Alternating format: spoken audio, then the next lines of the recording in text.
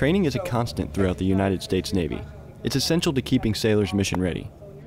Sailors from Fleet Activities Sasebo completed the final shipboard firefighting course offered by instructors from Surface Warfare Officer School, Learning Site Yokosuka, after a week-long stay in Sasebo.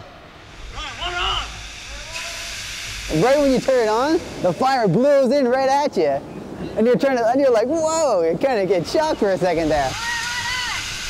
The best part was holding the nozzle, finally holding the nozzle and fighting the fire and putting it out and knowing your team is behind you and you're saving their lives, even though it's a training facility. The students had fun putting out fires, but they didn't lose sight of why they were in this training environment.